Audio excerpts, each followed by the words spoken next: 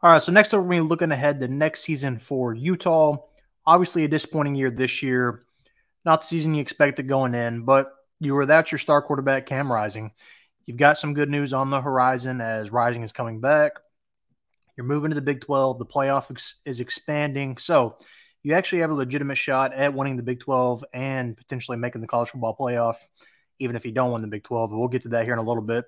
You can see last year's schedule on your screen now. All right, obviously, more losses than they expected, but looking at this, really not any bad losses. Every loss is to a top 25 team besides Northwestern in the bowl game. The bowl games really don't matter now, apparently. So looking at the regular season, though, Oregon State, Oregon, Washington, Arizona, their only losses. And those are all top 25 losses. So not bad by any means.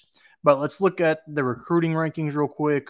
All right, so you should be able to see it on your screen now. All right, they've got the 60th ranked recruiting class, not the best. And then the 34th ranked transfer portal class. Now, that transfer portal class actually has some nice skill position guys coming in to kind of fit around Rising that should help replace some guys that left. Like the running back Jackson left and transferred to Arkansas. A really weird situation there. I don't know. But looking at their recruits they've got coming in, 21st ranked offensive tackle, 21st ranked quarterback, 44th ranked athlete. So you got a lot of 3-stars coming in that will probably help you down the line, give you some depth at least at first, and then, in a couple of years or so, probably help you out.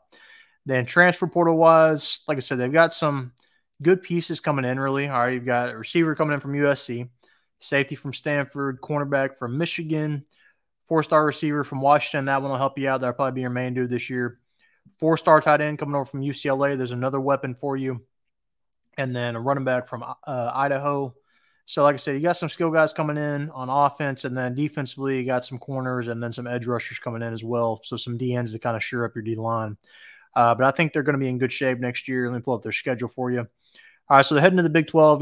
Pac-12's done. So, they're headed to the Big 12 this year and really are one of the favorites for me at the moment. I think I have them in my preseason top 15. As far as favorites for the Big 12 is concerned, they're definitely up there. I'd say along with Oklahoma State, Kansas State, Arizona, West Virginia.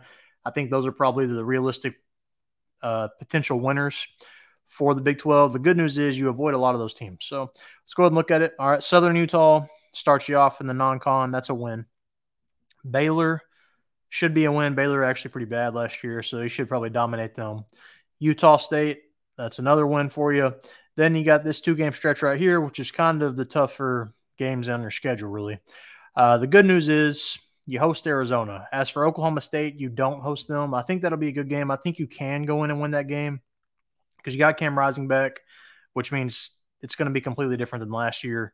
Utah's going to be legit this year and probably make the playoff. But I've got them losing to Oklahoma State at the moment. But I think that should be a really good game, an exciting one to watch. But if they were hosting that game, I would probably go with Utah, but they're going away, going to Oklahoma. So I'm going to take Oklahoma State there. Hosting Arizona, I'm going to take Utah on that one as a get-back game for last year. So that puts you at, 3-1. Got a bye week going into Arizona State, 4-1. That's a win. TCU, not as good last year. That's a win for Utah. That's 5-1. At Houston, Houston is down as well at 6-1. Got a bye week. BYU, Colorado, Iowa State, UCF.